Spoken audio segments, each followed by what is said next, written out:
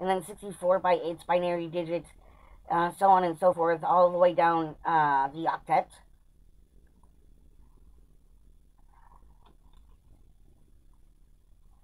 And then, so the first thing you do is multiply all of these together, do all of these multiplications. And so that would be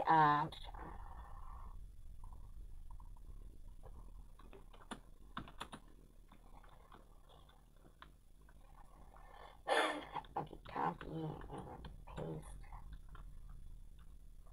The first four are ones, and the fifth and the sixth are zeros, and then the other two are ones. And I like doing it this way because anything multiplied by 1 is itself, and anything multiplied by 0 is 0. So that's a good first step. To put it another way, everywhere there's a 1, just bring down the decimal representation. Everywhere there's a 0, just put a 0. And then the next thing I would do is just add all of these together.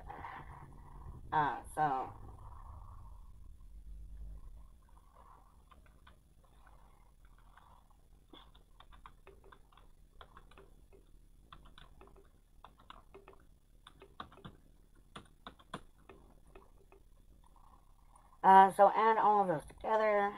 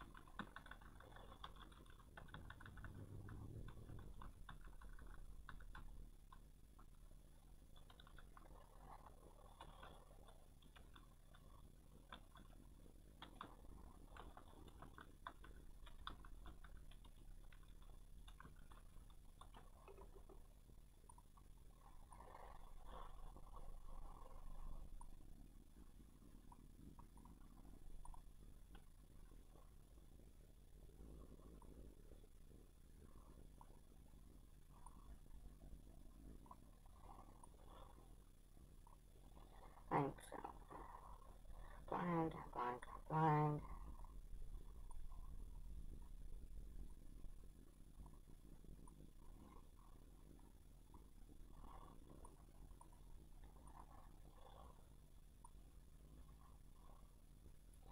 So going down, we are multiplying. And then going over from those answers we add.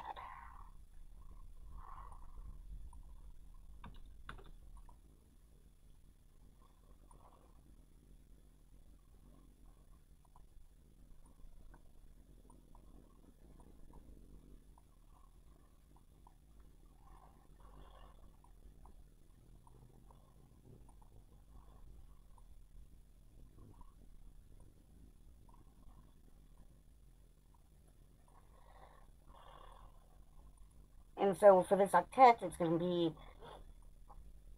the answer is going to be all of those added together, which is going to be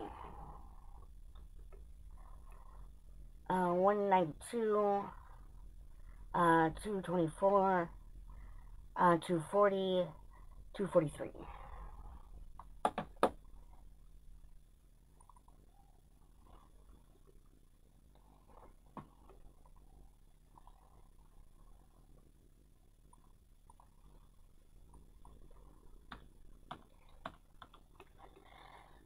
So if we had this particular octet, it would equal 243 in decimal.